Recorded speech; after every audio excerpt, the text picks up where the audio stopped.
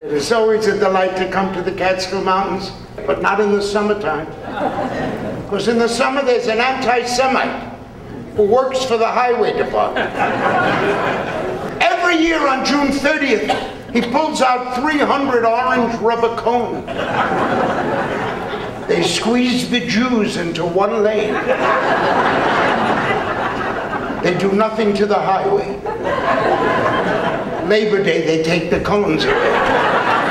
Some 90 miles north of the George Washington Bridge lie the Catskill Mountains, alias the Borscht Belt. People ask me, what is the history of the Catskill? What is its roots? And I answer, it is the third act of Fiddler on the Roof. Tevye wanted to leave the Lower East Side. Well, there were a lot of Tevyes who felt that way.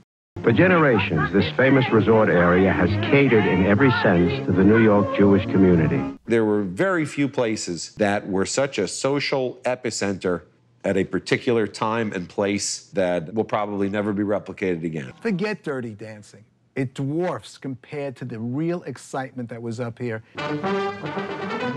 Your sports commentator drove up to New York's Catskill Mountains to look in on Wilton Chamberlain. He works as a bellhop, this 7'1", 17-year-old giant.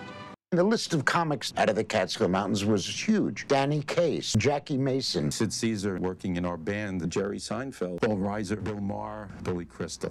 People were asking for all the amenities. Do you have an indoor pool? Do you have a golf course? Do you have this? They wanted everything, even though I asked many people, do you play golf? No. Do you like swimming? No, but I like to know that you have it. You need a monument to talk about a glorious history.